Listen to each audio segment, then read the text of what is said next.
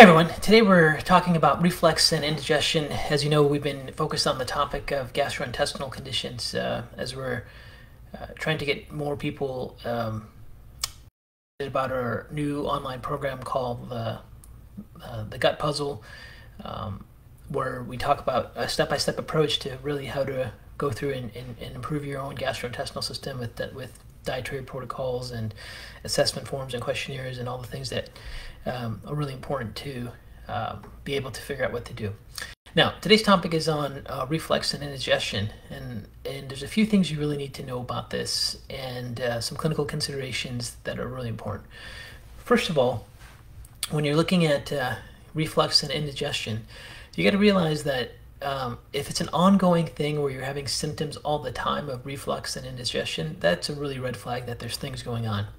So one of the things that we do know is that that the gastrointestinal tract and the microbiome have been getting a lot of attention in research studies and how they impact overall health.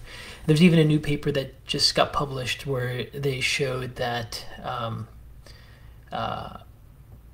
individuals that end up with severe COVID reactions and adverse effects have different microbiomes than those that do not. And one of the key things is just the health of their microbiome and so forth. So one of the things to take into account is really how our health is impacted when our GI tract and microbiome is not healthy. So one of the factors could be related to how we deal with infections.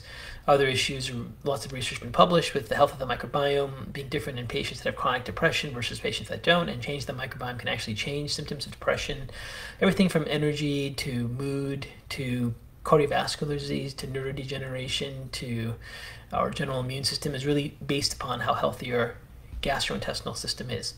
So it's a red flag if a person constantly has indigestion and reflux symptoms, and simply trying to hide the symptoms of reflux with an antacid doesn't fix the gut. It's really a red flag that something's going on. It's a major issue.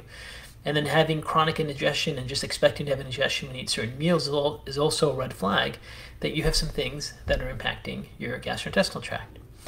So what we want to do is we want to kind of discuss what do these things really mean and what are the far-reaching effects. So first of all, if you have Tums, if you have antacids, if you're using those regularly, you've got a gastrointestinal imbalance. It's just that simple. And you have to realize that if you have constant reflux and constant indigestion, there's something wrong with your gut, which means that your overall health can now be less efficient than it needs to be. And this will lead to far-reaching effects over a period of time. So you have to have a healthy gut to prevent disease and to stay healthy and to have ideal immune function and healthy mood and healthy energy levels. So now all of us can get some indigestion here or there if we drastically change our diet, if we get exposed to certain pathogens. But if it's a regular thing, if it's a common thing, then there's a problem. So the first thing to really think about is if you have indigestion and reflux, does it happen all the time, or is there specific meals that can cause it? If some people will know, like, I'm going to go out, I'm going to have, let's say, Italian food, so I need to bring Tums with me because I know if I have Italian food, I'm going to have this reaction. That's not a good idea. That's actually telling you that there's something that's involved.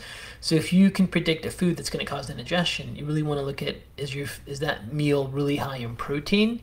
If it's a protein issue, then that's a hydrochloric acid issue. Is that food really high in carbohydrates and starch?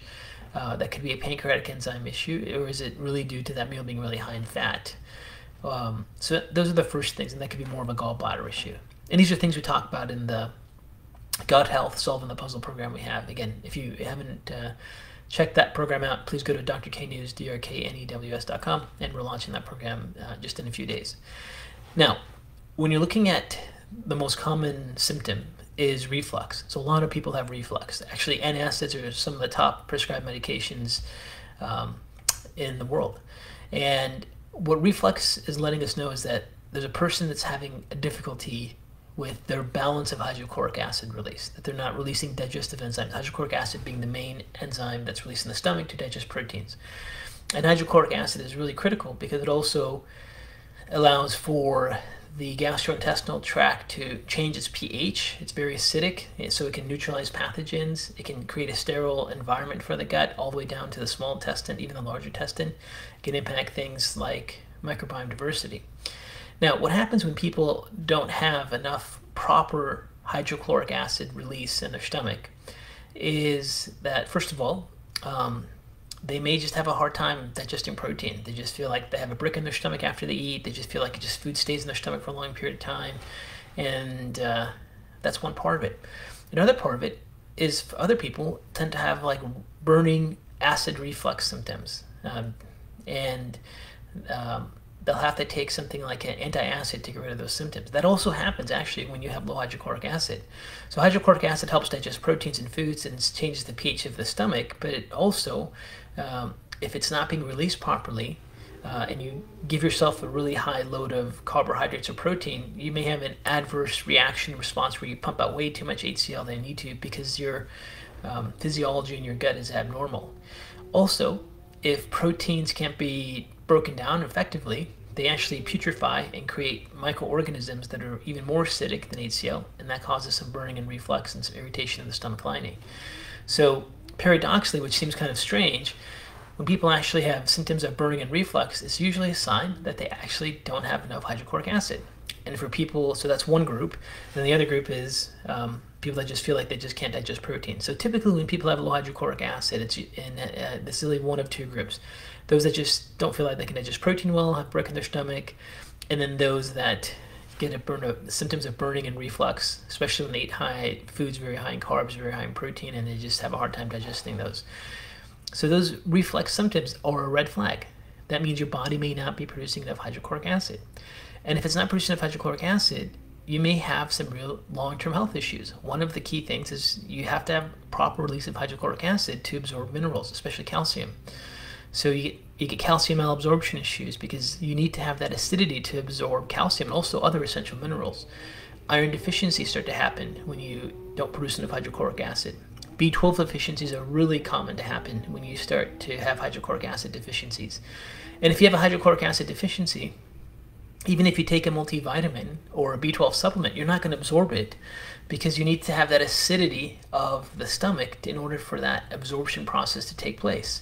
So one of the things is kind of in summary. So if you have reflux symptoms all the time, or if a person has reflux symptoms all the time, it's a very strong indication they may not have enough hydrochloric acid, and in the long term, that's gonna lead to vitamin deficiency.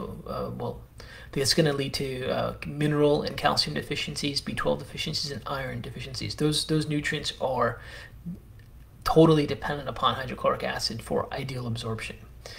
And then those can lead to far-reaching effects downstream. Lots of studies on B12 deficiencies, increasing things like dementia, mood disorders, depression, high homocysteine patterns associated with cardiovascular disease, calcium, especially in your early years, really important for improving your bone densities, so you have healthy bone densities as you get older, and then other essential minerals, everything from muscle cramping to overall general health can be impacted. So it's a red flag when you have ongoing heartburn and so forth. Also, if you don't have enough hydrochloric acid and when you eat, you get this paradoxical burning type symptom from various factors. You also are prone to getting infections, the most common one being H. pylori infections and other pathogens. So your first line of defense against any type of ingestion, any pathogen, is to have the acidity of your stomach by releasing hydrochloric acid to neutralize that. So those are things that also happen when people have these reflux symptoms. So the bottom line is reflux is a serious red flag that your digestion is off. If you don't address it, you may have ongoing mineral and vitamin deficiencies that take place. You may not be able to break down your proteins very well over a period of time. Those can also start to promote what's called loss of tolerance. So you start to react to more food protein, so you get more food sensitivities. And you also, from a north to south, start to throw off your ability to diversify your gut, and it leads to a whole host of health problems. So something so simple as reflux and digestion could be a really serious red flag when you look at the big picture of a person's overall health. So one of the things that you want to do is to correct that. Now, remember, taking antacid or Tums is just going to alkalize the stomach, get rid of symptoms, but it's not going to fix the underlying issue. And which, first of all, to optimize your gut health and the big picture of things is to actually get your acidity up. Now, there are some people that have ongoing chronic reflux symptoms that actually end up with an ulcer, and there's some people that have some reflux symptoms and don't end up with an actual gastric lining injury called the gastric ulcer or duodenal ulcer. So you got to figure out which group you're in. So if you have heartburn and reflux, one of the ways to kind of distinguish where you're at without doing advanced imaging and studies is just to see how you respond to apple cider vinegar. So we call this an apple cider vinegar challenge. So if you notice heartburn, next time you get reflux, you want to take 2 tablespoons of apple cider vinegar. You can just just take the tablespoons and drink the apple cider vinegar. If that's too sour for you, you can mix it with some water and drink it, but you need at least 2 tablespoons. And then you want to see what happens to your reflux symptoms. And if you notice that your reflux symptoms surprisingly go away when you take something like apple cider vinegar, that strongly indicates that your reflux symptoms are really due to lack of hydrochloric acid, that you actually need more acidity to get rid of your symptoms. And in those cases, you definitely want to either use apple cider vinegar with each of your meals to help digest your food, or start taking hydrochloric acid digestive supplements. Now, we go through all this in the Gut Puzzle program, but I just want to share with you the essential concepts that hopefully, if you're just listening, you can incorporate into your lifestyle now and see some improvements in your health. If, on the other hand, you take the apple cider vinegar and your reflux symptoms get much, much, much worse, that's a sign that you may actually have irritation or a pre-ulcer or actual gastric ulcer, that the extra acidity actually irritated your stomach lining. And in those cases, you may need to heal your stomach lining first. So if you actually have a gastric ulcer and you have significant reflux symptoms that made worse by taking apple cider vinegar, you probably want to go see your physician. You probably want to make sure you don't have an H. pylori infection. It's a bacterial infection that causes ulcers. And then at the same time, you got to be careful, because the conventional approach is to give you more antacids, but sometimes you need an antibiotic protocol to get rid of it, to get rid of the H. pylori infection. Other times it's just you just have a gastric ulcer and you may just want to try to heal it. Now, deglycerized licorice that you can buy at the health food store, DGL, deglycerized licorice, is a very effective compound that's been shown in numerous studies to help heal the gastric ulcers. And it also has very powerful antioxidant, anti-inflammatory effects, very little side effects at all, if any, for most people. And DGL can be something that can be used to heal the stomach lining. And then if you take DGL for a period of time, you can introduce apple cider vinegar in maybe 2 to 3 weeks later and see if you can tolerate it. And if you took some deglycerized licorice and then you can handle apple cider vinegar, you're on your way to fixing your chronic reflux, maybe you've had for 5-10 years.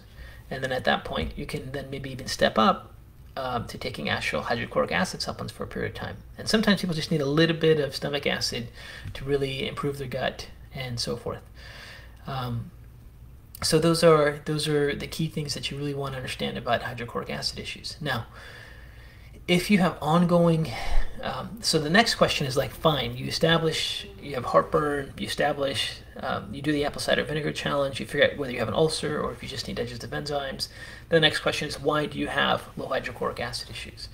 And this is really important too. And this is like going deeper. So at the surface level, you first want to just get rid of your reflux, and then at the deeper level, you want to ask yourself why, right?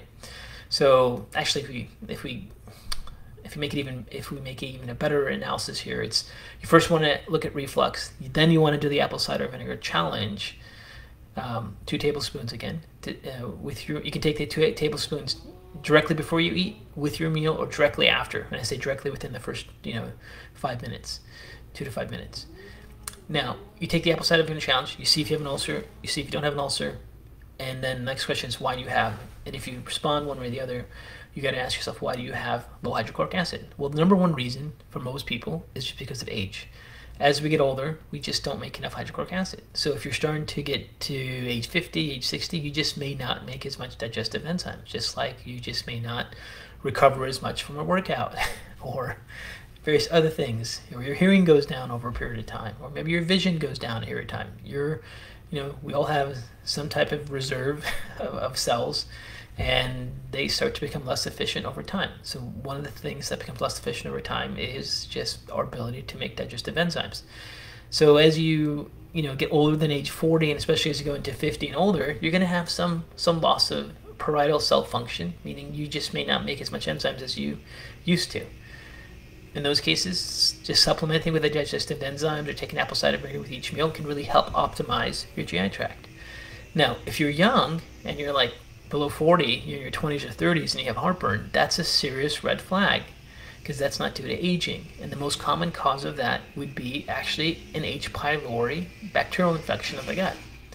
And these H. pylori bacterial infections can last for decades, for years. So you want to make sure that that's being tested with someone who has any type of hypochlorhydria type symptoms. Now, conditions like hypothyroidism can cause inability to produce hydrochloric acid, brain to gut axis disorders, things like traumatic brain injuries that disrupt that pathway can impact hydrochloric acid dysfunction. Just having chronic inflammation in the gut, like having an ongoing gluten sensitivity, and you continue to eat gluten or milk or gluten dairy sensitivity and continue to eat those things, can cause you to have chronic need to neutralize your stomach and change your pH, where hydrochloric acid can be important. So these are things you have to think about. But that's the reflux story. Okay. Now, another major, and that's one of the most common gastrointestinal disorders. And here's the thing: you have people that have like reflux symptoms for 10, 15 years.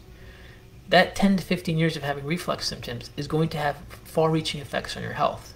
You may be calcium deficient for 10 to 15 years because you don't have enough acidity to absorb it. You may end up with significant changes in your microbiome, which can increase your inflammatory states and promote all types of diseases over a period of time.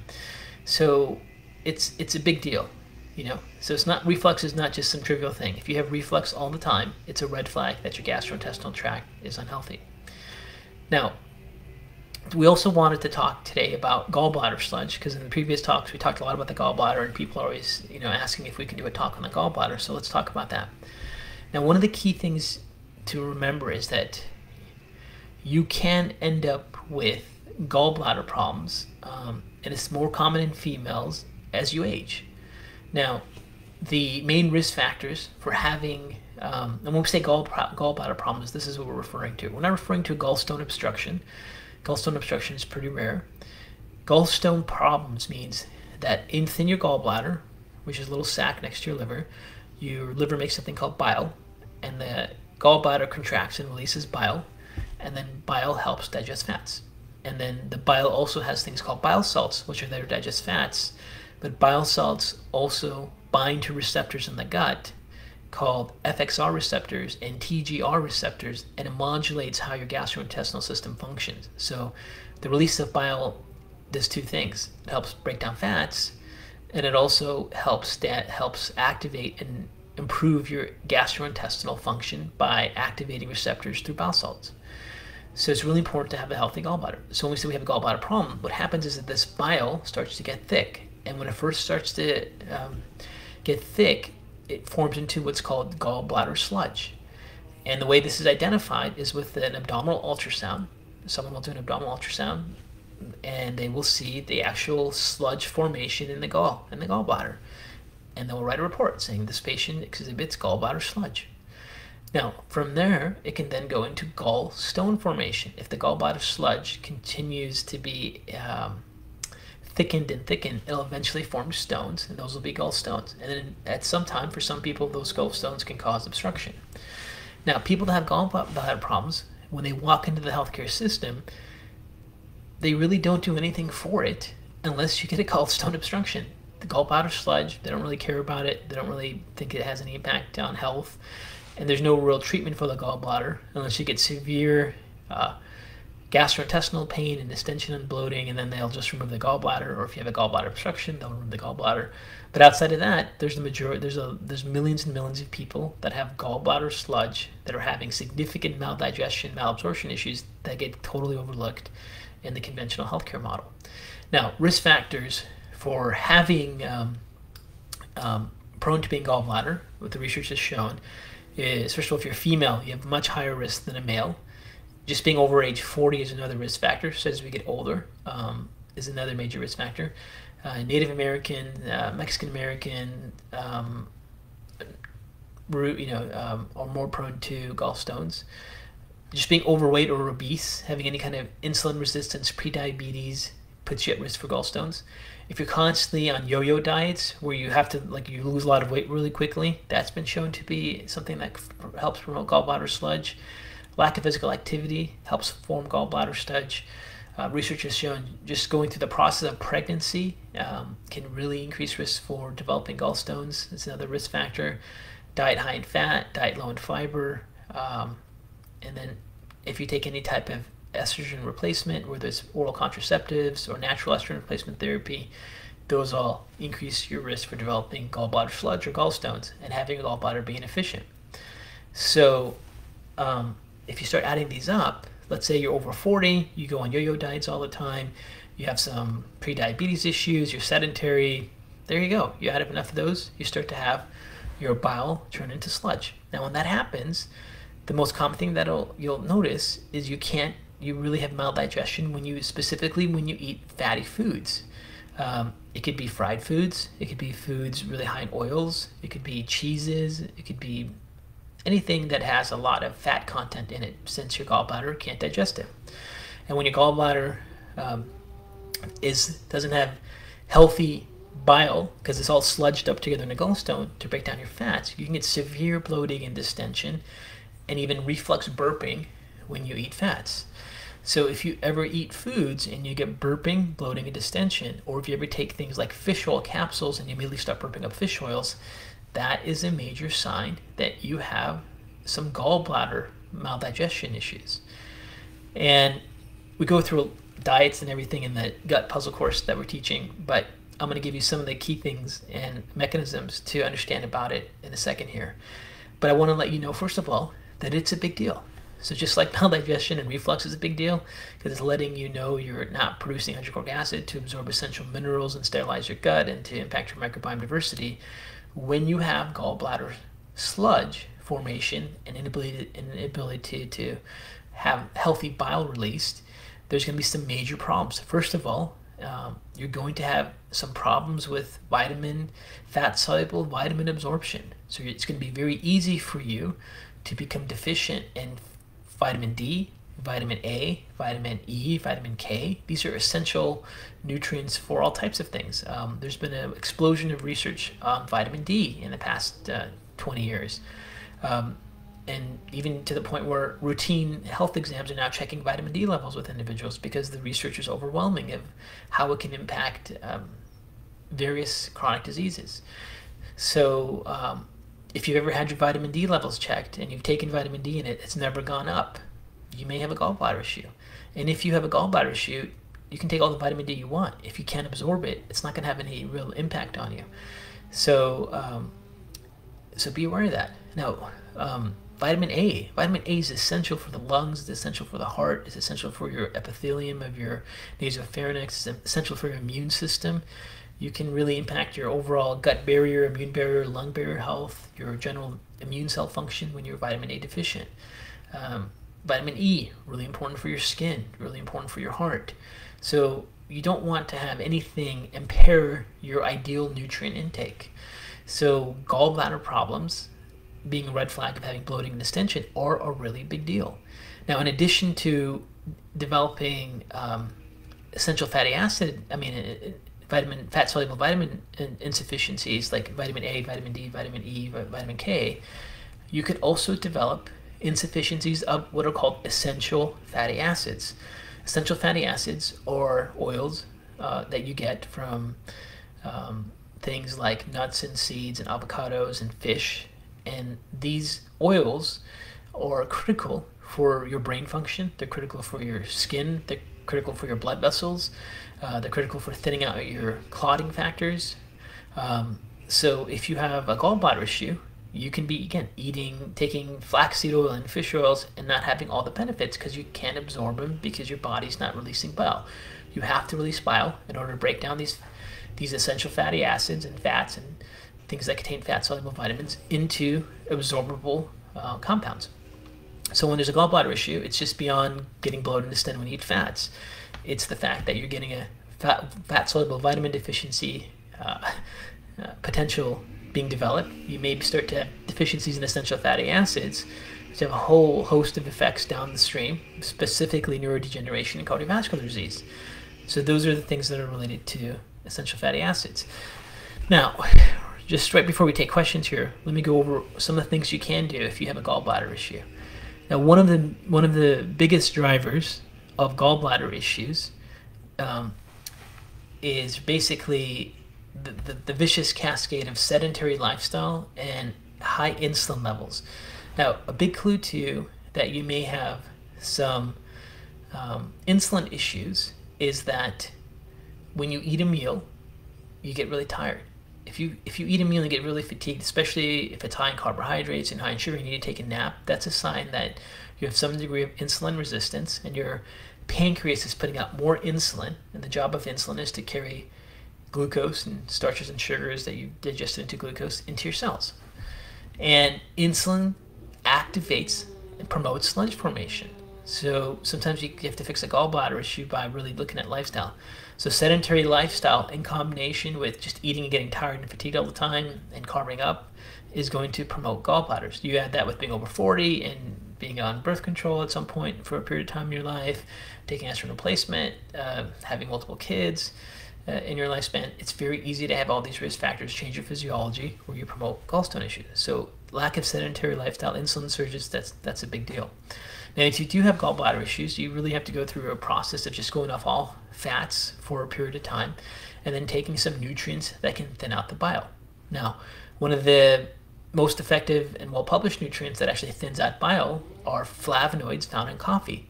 So coffee actually does thin out bile. Now, assuming you don't have any reason to not be able to drink coffee, like for example, if you have hypertension, high blood pressure, you don't want to be drinking coffee. Some people just get too jittery, they can't handle the stimulant of coffee. But if you can't tolerate coffee, coffee has been shown to help thin out the bile. And then nutrients like beetroot have been shown to be very effective in thinning out the bile. Ginger extract, a compound called phosphatidylcholine, the amino acid taurine, the botanical dandelion root, milk thistle, they've all been shown to have some effect in thinning out the bile.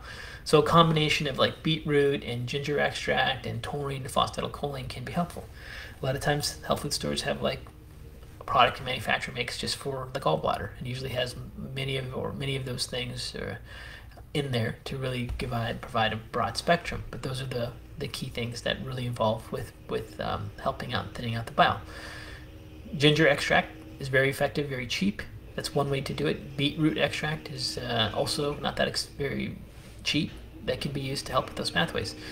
So those are the summary of those things. So as we get into questions here, let me just kind of do a quick summary. So the key concept is if you have indigestion, if you have reflux, it's a red flag. Hi. That you have something really, really off that is going to impact your health over a period of time. You're putting yourself at major risk if you don't identify the cause and manage it for malnutrition over a period of time, which have effects. You can lose the ability to optimize your microbiome diversity. You can impact your sterility of your gut. You can throw off your gut function. And these things then have major impacts on various conditions. So anyways, we have a lot of questions. My wonderful wife, Dr. Andrea Reyes, is here to help me. Hi. And she helps me figure out how to read these questions. They go by quickly. So there's a lot of questions. A lot of questions? Okay. Yeah. Okay. So a major question is, if you don't have a gallbladder, like if it's been removed, then what do you, same things, what do you do? Okay, so if you don't have, first of all, if you don't have a gallbladder, you had a gall sludge problem probably before. That there's mechanisms that were in play that made you have to have your gallbladder removed. Probably. So you probably had gallstone formation. I mean, with the exception of having a random infection of your gallbladder, if you've had your gallbladder removed, you've had some obstruction or some severe bloating and distension associated with your gallbladder imbalance. So those mechanisms don't just go away when you get your gallbladder removed. They're still there. So maybe it was a sedentary lifestyle, insulin resistance, some susceptibility of genes. Maybe your body doesn't process estrogens the same way as other people genetically. But those factors are all still there. Now, once the gallbladder gets cut out, there's a duct called the cystic duct that now becomes the new gallbladder, and it kind of pooches out and becomes a new gallbladder.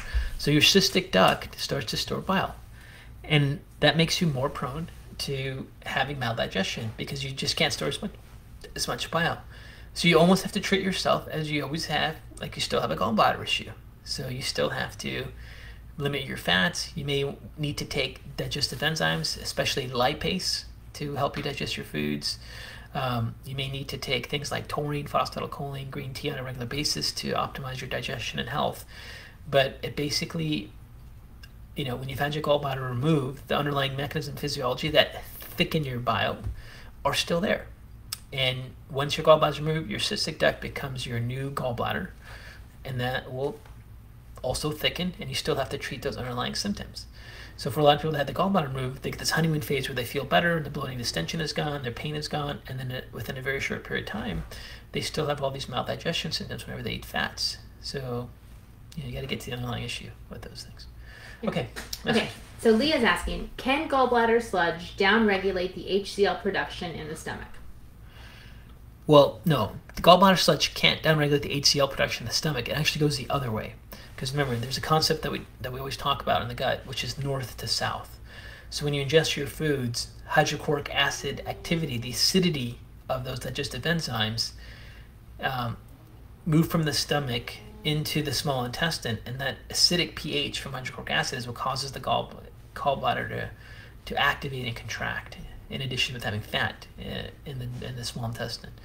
So it's also, many people have gallbladder issues sometimes because their HCl levels are too low and they can't really thin out their bile. They can't get that reflux working. So it really works north to south, not south to north. So it's usually HCl that causes the gallbladder issues, not the other way around. Okay. And you could have both. And listen, a lot of people have both. A lot of people have hydrochloric acid deficiency and gallbladder sludge formation. Yeah. Okay. Cynthia's asking, when you suggest going off all fats, does that include liposomal sublingual supplements? Yeah, pretty much. When you're trying to thin out your bile, let's say you do it for a 30 to 60 day window, you really want to go off all fats. And even though your body needs essential fatty acids and fats and oils, you just need to give your gallbladder a break. And it's not a long-term treatment protocol or diet. So you're off, let's say, all sources of fats for 30, 60 days. Maybe you're drinking coffee, maybe you're taking botanicals and amino acids to help thin out your bile. And then afterwards, you want to see if you can start to tolerate fat. I'll give you an example of what I've done in my practice many times. I'll have patients come in, and sometimes we'll put them on like a fish oil product or something. And they take a capsule of fish oils, and then we get the email, this is really making me burp. I really can't take it. Is there any other option? And it's like, okay, well, now we have a fish oil capsule challenge. So then we might put the person, take them off all fats for 30 to 60 days, and then really have them take flavonoids and things to thin their bile, give the gallbladder a break, control their insulin, so they're not having these constant insulin surges, make sure they're not sedentary. And then at the end of that 30 to 60 days, have them take that one capsule again and see if it still causes burping. And if it doesn't cause burping, then we know their gallbladder is better. If they still get burping, then we have them continue with that diet maybe for another 30 days. So sometimes if you know exactly what meal content caused burping for you, you can kind of think of that as a way that you can challenge yourself. And that's how you know how long you need to be off all fats to really fix your gallbladder. Sometimes you can't get your bile thin enough with just diet restriction and things like green tea and taurine and phosphatidylcholine. And you may actually have to use bile salts. And bile salts are available at any health food store, over the counter, Amazon. And bile salts, or ox bile salts, they may be called, you start really slow with them, like one capsule, and then you just take it with each meal. Bile salts activate these FXR receptors in the gut, and they can change motility. So if you take too much, you can get serious diarrhea, increased bowel movement, so you got to be very careful of your dose. And some people can't even tolerate one bile salts, but if you can, if you really need to thin your bile out, and that's really the most effective way, you just got to be very careful with the dosage. Okay, next question. So a lot of people have asked, and they're saying, do you have any alternatives to hydrochloric acid or apple cider vinegar? Because they're saying, which you might want to answer, they cannot take either. Right. So if you can't take apple cider vinegar or hydrochloric acid, most likely do because it causes reflux and burning. Right. That's a sign that you may have thinned out your gastric lining, have a gastric ulcer. And in those cases, one of the best things to take is deglycerized licorice, DGL. And DGL will help improve the lining of your gut lining. You can also take glutamine. Glutamine is an amino acid that can help support your intestinal cells to regenerate. And then if those aren't working and you still have reflux and burning and can't tolerate, you absolutely need to get tested for H. pylori infection. That's important because the H. pylori organism furrows into the lining of the stomach, suppresses these cells, parietal cells producing HCl, and they constantly damage and create injury to the stomach lining. So that's also another key thing. If you have reflux and can't take apple cider vinegar, can't take HCl, and you take things like DGL and glutamine, listen, it should work within 30 days. And after 30 days you still have symptoms, you definitely need to be tested for H. pylori. Okay, so can you please say again, for how long you have to be off fats? So off fats, to give your gallbladder, think of it this way, you want to give your gallbladder, if your gallbladder is not working well, you got to give it a break. And you got to let the bile thin out. So you have to go off fats for 30 days, 60 days, 90 days. Say that again. 30 days. Or 66. 60 days or 90 days. 306090. Yeah. Okay. Or, sorry, no one can understand you. Sorry, I slurred my words. Let me bring my mic closer. It's good. If your biggest clue if you need to go longer is you still can't digest fats well. Yeah. So you might try for 30 days and then go to some kind of fatty meal you weren't able to tolerate before and see if you can tolerate it. And if you still can't tolerate it, you need to go longer. Okay, so now a few questions. What is the best method to test for H. pylori? And part of that is, what labs can you order to test H. pylori, ulcers, gastritis? Okay, so if you want to test for H. pylori infection because you're getting reflux and burning and you can't heal it, then you can do the gold standard test is what's called the urea breath test. All your conventional labs do it. You can also do what's called an H. pylori stool antigen test, and all your conventional labs do it. So if you get either of those two tests done, it can be very accurate. You can also check antibodies, but the problem with antibodies, so it's a blood test to check for H. pylori, is that the antibodies can stay high for up to 2 years. So it could be past exposure or past infection. It doesn't necessarily mean that you're getting rid of it. And if you do get rid of the H. pylori organism and you did a baseline antibody test, you'll see your antibodies get higher. So it looks like you're getting worse, but you're not getting worse. You're just having your immune system more efficient fighting it. So the best tests are the breath test and stool antigen test, which can be done by any conventional medical lab. Okay, perfect. Your primary care provider can easily do that for you. Yeah. Okay, Nancy's asking, what causes low HCl in the first place? Right, so that was one of the things we talked about. What causes low HCl in the first place? So once you find out you have low HCl, you got to go like, why do I have it? Right. So the most common cause for people 40 and older is just aging. Your actual parietal cell, your pancreatic reserves go down, just like all different cellular function goes down as you get older. People under 40, the most common cause is H. pylori. Mm-hmm. And then there's also a timeline. Once people get 65 and older, they keep getting reflux and H. pylori over and over again. They get this vicious cycle. So then it goes back to H. pylori. So H. pylori, aging are the most common.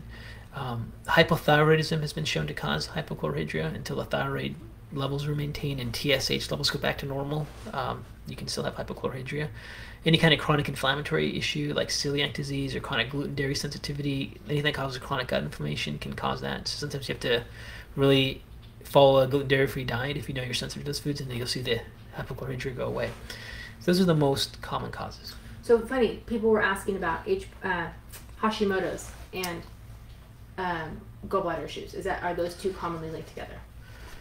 Yeah, so they are. So the longer it took for someone that had Hashimoto's, so let's say if Hashimoto's, your thyroid gland got destroyed and your TSH levels went up and you were hypothyroid for 10 years or 5 years before someone finally decided to run a thyroid test and see they may have hypothyroid. Being in a thyroid hormone deficiency state, not having enough thyroid hormones because your gland's destroyed from Hashimoto's and can't produce it, does promote gallbladder sludge formation. So the longer it took for someone to diagnose you with hypothyroidism, the more likely you have another, I should say, you can add another risk factor to the fact of getting gallstones. And also not producing enough hydrochloric acid. So those are all key factors for both hydrochloric acid issues and gallbladder issues. Okay, so then you were talking about deglycerized licorice a while ago. And so someone is asking, how long is it safe to take DGL for? And does DGL raise blood pressure? Okay, so deglycerized licorice, DGL, does not raise blood pressure. Does not. Does not. Right. Glycerized licorice does. Right. So within licorice, there is a component called glycyrrhiza, and glycyrrhiza is the compound that increases blood pressure. So for people that have like really low blood pressure and they're trying to get the blood pressure, you want to actually use licorice root extract to really help them retain their. And what licorice root does is it helps retain sodium, causes sodium retention, and it gets blood pressure back up. For people that don't want to impact their blood pressure, but just want to heal their gut, this is why manufacturers have always made DGL, deglycerized licorice. It doesn't have the glycyrrhiza component to raise blood pressure. So so the licorice itself has lots of flavonoids that help heal the lining of the gut and lots of antioxidants that are very effective in healing the stomach lining. But the glycyrrhiza activates a hormone called 11-beta hydroxysteroid dehydrogenase, which causes sodium retention, and that's why the DGL form is made. So you want to use DGL. What was the second part of that question, or was that it?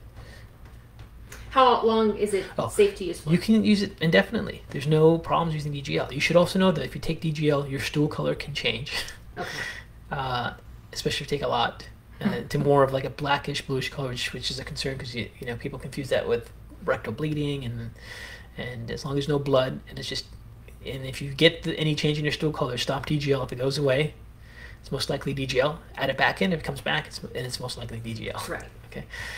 But DGL can be taken long term. It's basically licorice extract. It's a botanical. And DGL itself can be taken long term, no problems. Sorry. What are the differences in symptoms of gallbladder sludge versus SIBO? So gallbladder sludge and SIBO have very characteristic symptom differences. They both have bloating and distension. With SIBO, any kind of sugar, any kind of starch, any kind of fiber will cause bloating and distension. And gallbladder issues, it's very specific to just fats. So that's the key way you tell the difference. So if you just have some olive oil and you get bloating and distension, that's not SIBO. That is gallbladder. If you have any kind of sugar or fiber and but there's no fat in it and you get distension, that's most likely SIBO. And by the way, in the Gut Puzzle program, we go through all the ways to figure all the stuff out, and then we have diet plans for you and nutraceutical recommendations and all that for you. That's a common question I'm getting right now. That's the key thing too. Is like these gut things. We do these talks to try to share information with people and get people to know about the program. But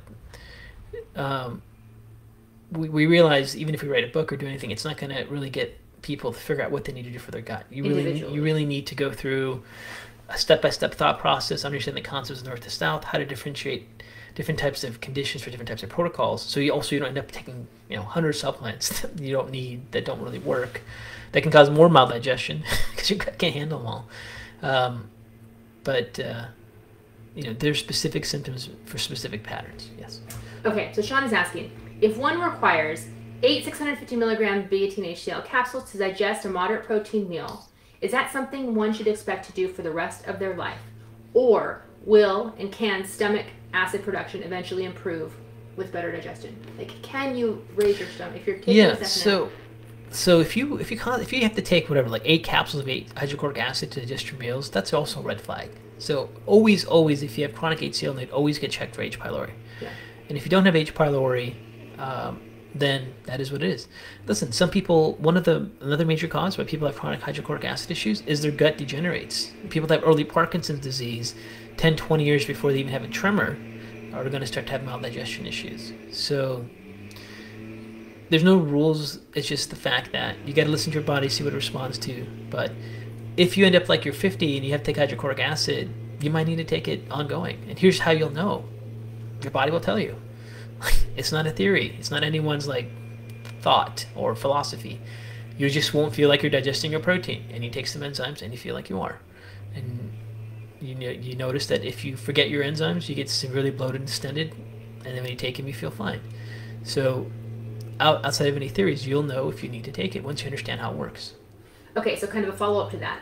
is there any danger in taking digestive enzymes long term, like down the road regulation of one's own endogenous production of enzymes? Yeah, so taking digestive enzymes are not going to cause any endogenous reflexive lack of production on your own.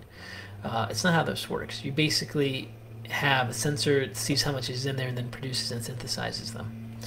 Now, if you've been taking enzymes for a while, your feedback loop can become sluggish, but it doesn't mean your cells are going to all of a sudden degenerate and you're not going to make them. It's not like a muscular cell.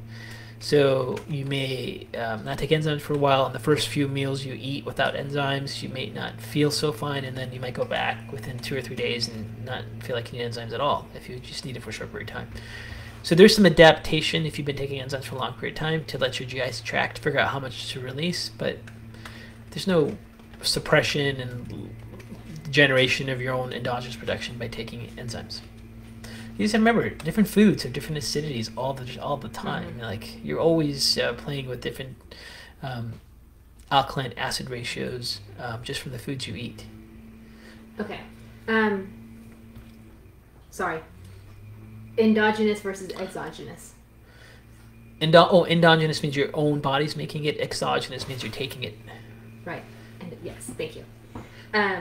Okay, Kim, is a water-soluble vitamin D assimilated any better than non? All vitamin D? As in Datis, yeah. Water-soluble vitamin D? That's impossible. I didn't think that was a thing. It's not possible. Okay. Vitamin D is fat. Fat, right. You can't make it water-soluble unless you break it down. Right. So I don't understand the question, but no, vitamin D requires you to have bile, however you take it. Okay. To absorb it. I understand. And I know you answered this, but I need to throw this out there again. Abby's asking, what if reflux is from carbs, not fat? So reflux from carbs can be 2 things. It can, first of all, the most common thing is that it's just a pancreatic enzyme deficiency. So that's one thing. But also carbs, if you have a lot of starch, that also impacts how much your HCl production too. So if you already have low stomach acid and load up on a lot of starch, you may end up with some reflux because your HCl is low. So you can still do the apple cider vinegar challenge. You can, next time you have a carb meal that would normally cause that, take a couple tablespoons of apple cider vinegar and see if it helps you. If it does, you may need some hydrochloric acid. If it doesn't help you, then you may want to try some pancreatic enzymes, and you just might need to take some pancreatic digestive enzymes. When you go to the health food store, you might see the word digestive enzyme. You got to see what's actually on the product.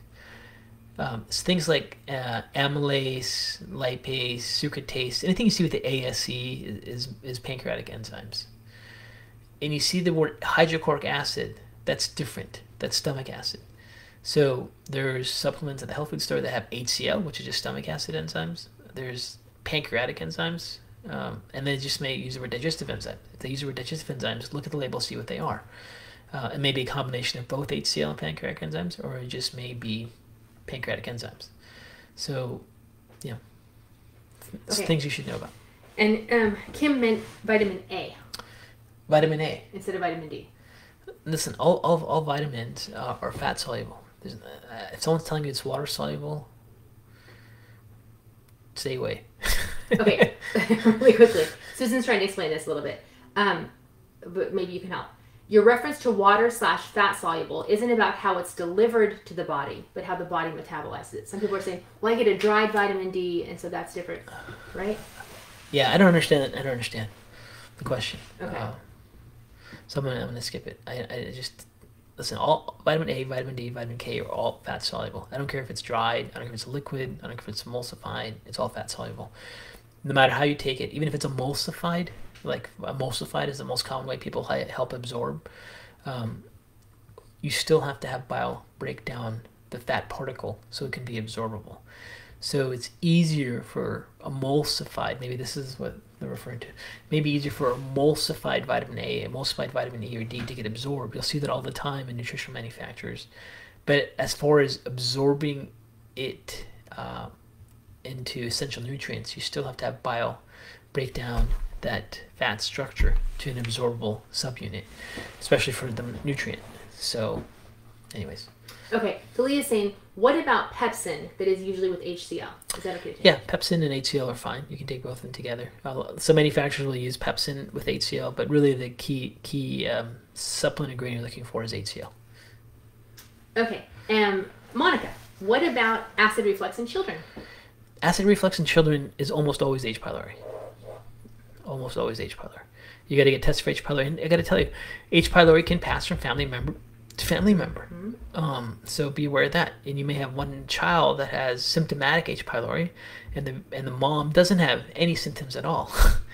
They get the child treated for H. pylori with heavy antibiotics and the conventional approach, and then it comes back, and it keeps coming back because family members also have H. pylori. So you may need to test other family members, parents, if you have a child with H. pylori, and make sure everyone is treated at the same time. Yeah. Okay.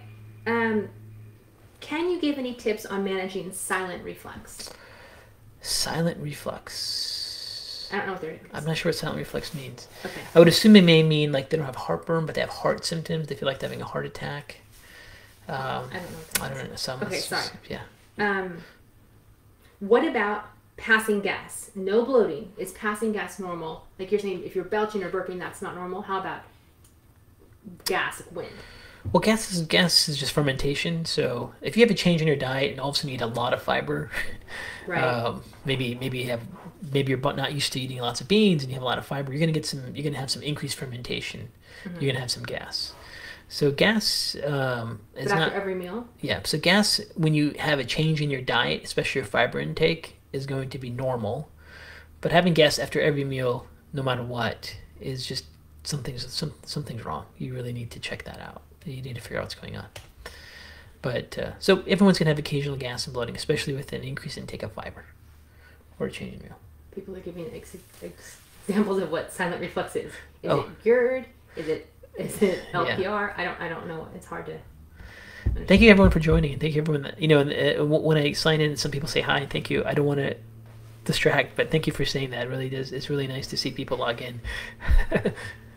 Yeah, it is. Okay.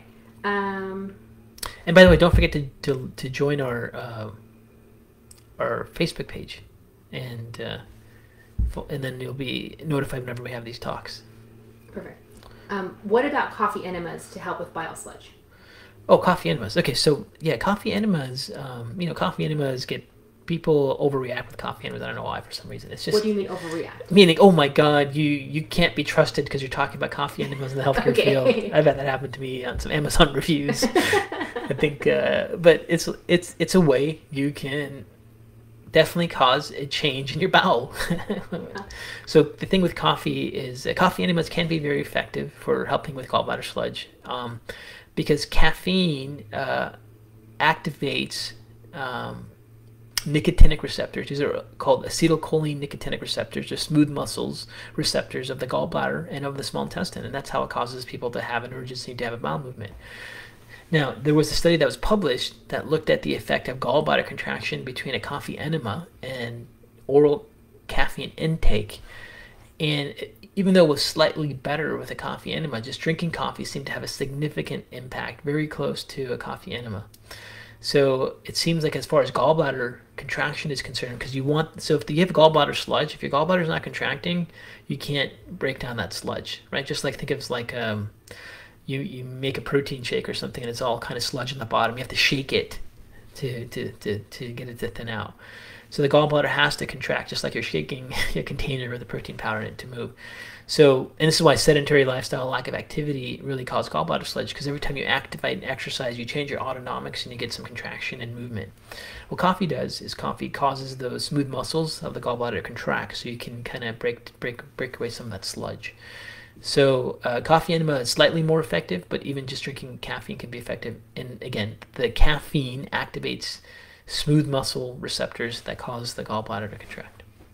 Okay, Jan is asking, can you have low stomach acid and sludgy bile without reflux? Yes, it's very, very common. You could have no reflux symptoms at all, Yeah. and you just have low HCl. So every time you eat protein or fat, you get some distended and bloating, but no reflux. Feel like you have a brick in your stomach, and then you eat fat and you have it. It's very, very common to have both without any reflux symptoms. Most people that have low hydrochloric acid do not have reflux symptoms. Okay. Does coffee not block phase 1 of liver detox, though? No, coffee does not block phase 1 of liver detox. Coffee actually provides flavonoids and nutrients that are used in phase 1 oxidation reduction pathways. Anything that provides antioxidants does not block phase 1. Okay. People are really so happy with this talk. Thank you so great. much. Thank you. It's a lot of... See, there's a confusion out there with like what to do for your gallbladder. And then like SIBO gets really, really popular. Everyone thinks they have SIBO. Right. Then everyone thinks they have mast cell activation syndrome. And then gluten sensitivity was like really popular for a while. And people like, then everyone thought they had celiac disease. People don't understand between gluten and celiac disease. Lots of people, and then everyone, everything that was wrong with someone's health was related to leaky gut, and people don't understand that. They have less research microbiome. This is why we actually had to create a synchronized Right. online program with multiple videos and a step-by-step process, because people weren't getting it. And I could tell you, as a person who's taught healthcare practitioners for many years, a lot of healthcare practitioners don't get it. Right. So by the time you get like a person, even finding a healthcare practitioner that can get it and they can walk a person through it, your chances of finding someone like that are very slim. Then if you read everything that's out there, there's a problem. So this is why we think there's definitely a need for the online program like the Gut Puzzle, which we're promoting with all these different talks. So again, check that out. Okay, so you kind of went through this a little bit, but Yeah. maybe it's important to say it again. Christy's saying, so how does low stomach acid cause reflux? If it's stomach acid is Right. low, how? So if you don't have enough stomach acid, there's a couple things that happen. First of all, if you can't digest proteins very well, you can get some protein putrefaction that can change the microenvironment to be actually more acidic than not. But really what happens is when you don't have like a regular state of hydrochloric acid production to digest proteins, you start to have imbalance of how you surge out HCl. And you can get this really abnormal, huge surge of hydrochloric acid because you don't have any baseline hydrochloric acid, and then you get that immediate reflux symptoms. If your body has some degree of normal hydrochloric acid production, you never have these huge abnormal surges after you eat protein. And this is why it's kind of strange for people that when they have reflux and burning, when they take something like apple cider vinegar or even hydrochloric acid supplements, all of a sudden all the burning goes away by taking more acid. But that is absolutely what happens with the majority of people. And the one, yeah, go ahead. They're usually given something to suppress the Yes. burning they feel. Yeah, and they're like in shock because they're told to take an alkaline antacid, Right. and then they end up taking something more acidic, and they're like, "Wow, that actually did work." Right. But remember, for people that have ulcers, they will have irritation from that, and that means you have to heal the lining of the stomach. Okay, gotcha. So then Stephanie's asking, is there any tests to determine HCl levels, and are they individualized for Right. everybody, right? So there is the gold standard test to measure hydrochloric acid levels. It's called the gastric Heidelberg test, and this test involves a person swallowing a capsule with a string on it. This is actually how it's done. You swallow a capsule with a string on it. And by the way, they use the same capsule with everyone. They don't like No, change. they don't. Yeah, they do. They clean it. So No, they can't keep throwing away. These capsules are expensive, by the way. Okay. Sorry. And then you swallow this capsule, and then you take an alkalizing drink, and then they time how. And then once the capsule's in your stomach, it'll get an accuracy of the pH of your stomach. So there's some clues right away what's going on with your stomach. But then you take a predetermined alkaline solution, and then alkalinize your stomach, and then they measure how long it takes for your stomach to become acidic enough. Again, and that's the laboratory way of testing it. No one does that test anymore. There's a few gastroenterologists that still do the test. There's some naturopaths that in their office do that kind of testing still, but it's not a commonly utilized test. So if you really need a quantitative measurement, you got to find someone that does a gastric Heidelberg acidity test. Outside of that, sometimes your biggest clues is just how you respond to food and supplements like we talked about. Okay, a couple more. So Dawn is asking, then how do you know if you're taking too much HCl? The thing is that the stomach and your gut have very good feedback loops when it's working well to manage it. So if you if you take too much HCl, I mean, for most people, they won't even notice anything if their stomach lining is healthy. There could be a point you get a little bit of irritation, a little bit of reflux if you take way too much. Like if you take, instead of taking 2 capsules of HCl, you take 10. And by the way you would notice like how much HCl you need is you start with like 1 capsule, and then the next time you eat them and see how you feel with your bloating and distension. And then if that's okay, then you add another and then if you feel like that maybe wasn't as ideal, you add another capsule in, and you kind of work your way up. And let's say you get to 3 capsules and then you feel like no bloating and digestion. There's no point for you to take more. But if you end up taking like 10 for some reason because you just wanted to see what happened, you may get a little reflux and burning for a few minutes, but it's not going to be long, and then it goes away. So you just want to stick to the dose that really gets rid of your bloating and distension. There's no reason to go past that. Okay, hold on, 2 more. Will the gut class address if you don't have a gallbladder? Sorry, this is a... Yeah, so in the gut health puzzle program we have at Dr. K News, drknews.com, we go through gallbladder step by step. We go through HCl step by step. We go through everything step by step with information, booklets, workbooks to help you go through the process. So, yeah, it's intended for us to help you identify what's going on and then give you the strategies to help resolve it. Okay, 2 more. 2 more questions. Oh, crud. Is there, or when is the best time to take HCl with a meal? Right. So the question, this is a really common question people ask about HCl or digestive enzymes. Like, when do you take it? So you can take it right before you eat, like let's say the first 2 to 5 minutes before you eat. You can take it with your meal. As you're eating your food, you take some, or you can take it right after, within the first 2 to 5 minutes. You can go longer, but those are the ideal scenarios. Any one of those scenarios will work, help digest your food. You may want to experiment to see what you like best. Some people feel better when they take it directly with their meal. Some people feel better after they eat. Whatever you do is still going to work if you follow those guidelines. But there is a personal preference to it that you may want to experiment with for yourself. I'm sorry, I lied. There are still 2 questions. Okay. I'm sorry. Okay, this is a kind of common one. Do you treat H. pylori before SIBO, or can you treat them at the same time? You can absolutely treat them at the same time. Okay. Basically, with the SIBO issue, you're gonna have to go on a FODMAP diet to get rid of that change in your gut environment. Say that slowly. FOD. Oh, FODMAP diet is a diet people use for SIBO. Yeah. And FODMAP stands for fructose oligosaccharides, disaccharides, monosaccharides, and basically you remove all sugars and fibers and follow this FODMAP diet, and that's to change the environment. You can absolutely do that in conjunction with supporting the gallbladder or treating H. pylori or whatever you need to at the same time. Okay, can decaf coffee work the same for gallstones as opposed to Can caffeine? decaf coffee work the same way? Yeah. Decaf coffee still has about 60% caffeine in it, and can still help the gallbladder function too. So if you drink decaf, now I would encourage you not to drink decaf, because to decaffeinate coffee, you use a lot of chemicals that you don't want in your body. Why would you It would be that? better for you to just dilute your coffee Yeah. from natural coffee beans instead of taking decaffeinated. Decaf is not non-caffeinated. I mean, just find a way to figure out how you can dilute your coffee.